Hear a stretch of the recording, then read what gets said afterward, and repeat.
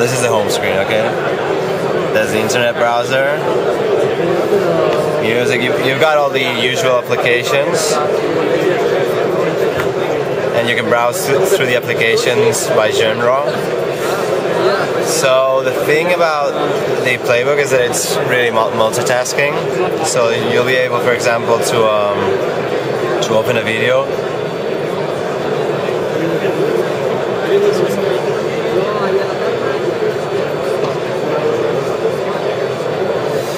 And then open a 3D video game at the same time.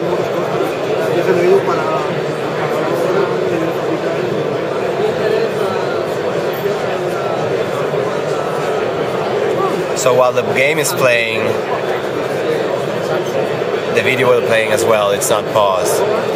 You'll never want to watch a video and play a game at the same time, but it's just to see how it really is multitasking.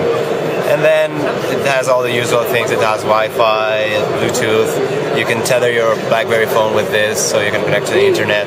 Next version will have 4G, 3G. It's a proprietary operating system, so it's faster, it's reliable, it's secure. What else? It has different connecting ports, mini HDMI, has the headphones here, the media buttons, 7-inch screen, 1 Gigabyte RAM, 32, 64 Gigabyte hard disk,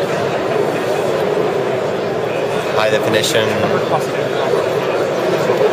What do you like most on Playbook?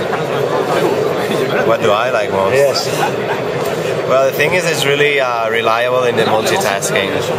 So you can really have different applications open, and they will all work. And you can keep opening applications, and it takes a lot of applications until it starts to show the slow down, you know. That's about it. How many applications are there available for Playbook? This is still the on beta. Okay. So when it's released, I don't know any numbers, but when it's released, there'll be many more applications. There'll be the App World market,